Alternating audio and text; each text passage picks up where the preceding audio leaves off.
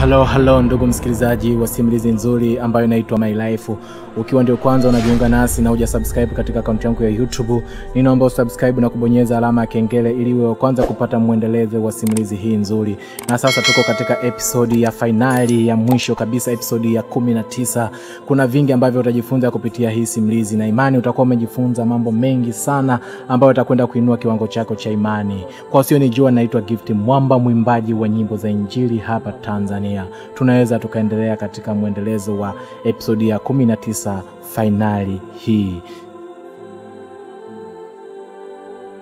Baada ya kunipiga kile kibao, aliwaambia wale wasaidizi wake kwamba malizeni kazi, afu yeye akaondoka. Nililia sana kwa uchungu, nikamwambia, kwa nini mnanifanyia hivi? Kwa nini unanitesa kiasi hiki? Kwani kufanya kazi ni lazima? Lakini yule jamaa hakuongea chochote, aliondoka akaniacha na wale vijana. Nilipigwa sana bila msaada wote, bila huruma. Nilipigwa sana. Nililia kuomba msaada, lakini sikuweza kupata msaada wa aina yoyote. Maumivu nilikuwa nayasikia ni makubwa sana. Nilipigwa sana. Nikapakiwa ndani ya gari, na baada ya hapo nikawa nimepoteza fahamu, sikujua nini ambacho kinaendelea. Na nilikuja kushtuka nikiwa barabarani, huku nikiwa na maumivu makali sana, nikiwa mwili wangu wote umetapakaa damu. Niliweza kuomba msaada, na baadhi ya watu wa Samaria wema walininyanyua. Niliwaelekeza mpaka mahali napokaa, wakanipeleka kwa kaka yangu, huku nikiwa naumia sana. Nilikuwa na maumivu makali sana. Kaka yangu baada ya kuniona nikiwa katika hali kama hiyo, aliniwaisha hospitalini. Nikaendelea kupata matibabu. Ninamshukuru Mwenyezi Mungu, aliweza kunisaidia. Afya yangu ikakaa sawa. Niliweza kusimulia kila kilichotokea kwa kaka yangu. Akaniambia, pole sana mdogo wangu. Akasema yote ni mitihani. Lakini mimi nilikuwa naongea kwa uchungu sana. Nikasema, ni wapi mimi nimemkosea Mwenyezi Mungu? Kwa nini haya yote yananikuta mimi? Basi tuliweza kuruhusiwa kurudi nyumbani na maisha yaliendelea. Na baada ya siku 2 niliweza kumfuata mchungaji wangu. Nikaweza kumuelezea tukio zima ambalo lilitokea. Akaniambia, pole sana. Lakini natakiwa umshukuru Mungu kwa kila jambo. Huwezi jua Mungu anataka ujifunze nini kwa haya mapito ambayo unayapitia. Endelea kusimama imara, endelea kufanya yaliyo mema. Na ipo siku Mungu atakuja kukufanya uje uishi maisha mazuri na yenye furaha, kwa sababu umefanya yaliyo mema. Akaniambia, hata dhahabu, ili upate dhahabu iliyo nzuri, ni lazima ipitie kwenye moto. Na wewe Mungu anakupitisha kwenye moto mkali kukuimarisha ili uje ung'ae na uje uheshimike katika hii dunia. Kwa hiyo endelea kumtumainia Mwenyezi Mungu. Endelea kusimama na Mungu. Endelea kumuimbia Mwenyezi Mungu, kwa sababu yeye ndio anajua hatima ya maisha yako. Nikamwambia, nashukuru sana mchungaji, na mimi nitasimama kumtumikia Mwenyezi Mungu. Haijalishi mazingira ambayo nitakuwa nakutana nayo, haijalishi mazingira ambayo nipo nayo, lakini nitasimama na Mungu, kwa sababu najua bila yeye hata hivi leo mimi nisingekuwepo. Na imani Mungu kuna mahali ambako ananipeleka. Akasema, nashukuru kwa sababu nafahamu hilo. Basi niliweza kuachana na mchungaji wangu baada ya kuongea naye na kunipa maneno mazuri ambayo iliweza kunitia moyo. Niliweza kurudi nyumbani na siku zilizidi kusonga mbele. Nilizidi kumtumikia Mwenyezi Mungu, na nikaamini kwamba Mwenyezi Mungu ipo siku atakuja kufungua maisha yangu na mimi nitaishi maisha mazuri. Kama nilivyosema, niliweza kukamilisha album 2, lakini pia nilibahatika kufanya video 2.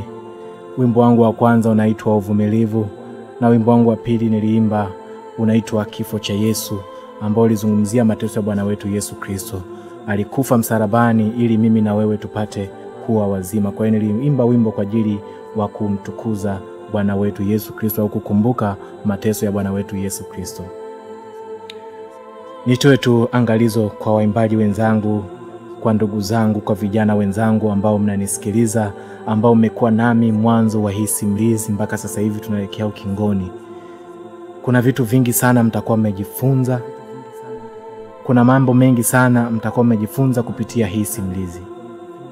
Kitu cha kuzingatia ni kwamba haijalishi unapitia katika mazingira gani, haijalishi una maisha magumu kiasi gani, haijalishi marafiki wamekutenga, haijalishi umeumizwa na watu wako wa karibu, haijalishi una ndoto ya kuwa na maisha mazuri, yasije kukufanya ukaingia na tamaa. Usione watu wametajirika katika hii dunia ukajua labda Mwenyezi Mungu ndio amewafanya wameinuka. Ni kweli wapo ambao Mungu amewainua, lakini asilimia kubwa ni watu ambao wanafanya vingi ambavyo ni vya ajabu, havimpendezi Mwenyezi Mungu. Vijana wengi wanatamani kuwa na maisha mazuri. Vijana wengi wanatamani kuendesha gari. Vijana wengi wanatamani kuwa na nyumba nzuri, lakini wanapitia njia za mkato ambazo hazimpendezi Mwenyezi Mungu, na kujikuta wanafanya vitu vya ajabu katika hii dunia. Na kusi ndugu yangu, wewe usije ukasubutu kufanya kitu kibaya. Tumaini lako la kutumaini ni Mwenyezi Mungu tu. Hakuna mwanzo mbaya mwisho wake ukawa mzuri. Unaweza kuwa na wivu sana, wewe ni muimbaji. Unaona waimbaji wa injili wanaimba, wanavuma, nyimbo zao zinavuma, au waimbaji wa bongo flava wanaimba, wanavuma, lakini kuna mauchafu mengi sana ambayo yamejificha nje ya pazia na yanaendelea. Kiukweli nazungumza haya kwa sababu nimeyaona. Nipo kwenye hili game la kumwimbia Mwenyezi Mungu. Nimeona wasanii wengi, wengine wanakushauri mambo mabaya, lakini sijawahi kufanya kitu kibaya kwa sababu ya kutaka kutoka. Na imani kuna mahali Mungu ananipeleka. Hivyo na wewe kuwa mtu mvumilivu. Unajua, ngoja nikwambie kitu kimoja. Niliamua kuandika wimbo wa uvumilivu kwa sababu neno uvumilivu ni neno dogo sana, lakini lina maana kubwa katika maisha ya mwanadamu. Chochote unachokifanya katika dunia hii kinahitaji uvumilivu. Iwe katika masomo yako, iwe katika kazi zako, iwe katika kila kitu ambacho unakifanya, lazima uwe na uvumilivu. Hakuna kitu ambacho kinakuja kiurahisi. Hivyo kuwa na uvumilivu kwa chochote ambacho unakifanya. Wewe ambaye umenisikiliza na umekuwa mwanzo wa hii simulizi, unaweza kutoa maoni yako kwenye account yangu ya YouTube pale, ukacomment, ukashare na mimi umejifunza kitu gani, au ni mahali gani ambapo pamekuvutia, ambapo umeondoka na kitu ambacho kitakwenda kuinua kiwango chako cha imani. Unaweza kaniandikia pale kwenye account yangu ya YouTube. Na pia kuna simulizi nzuri za kufundisha, ya kuelimisha itakuja hivi karibuni. Wewe endelea kuwa nami katika account yangu ya YouTube. Endelea kusubscribe wewe ambaye bado hujasubscribe, na kubonyeza alama ya kengele ili mambo mazuri yatakapokuja yasiweze kukupita. Ulikuwa nami mwanzo hadi sasa hivi mwisho wa hii simulizi. Ninaomba uendelee kuwa karibu na mimi. Wakati unasubiria albamu yangu ya DVD, utakuwa unaburudika na simulizi nzuri za kusisimua, za kuelimisha, ambazo zitakwenda kuinua kiwango chako cha imani. Kwa wasionijua, mimi ninaitwa Gift Mwamba, mwimbaji wa nyimbo za injili hapa Tanzania. Mungu akubariki wewe rafiki yangu, shabiki yangu ambaye umekuwa mwanzo hadi mwisho wa hii simulizi. Tukutane simulizi inayokuja.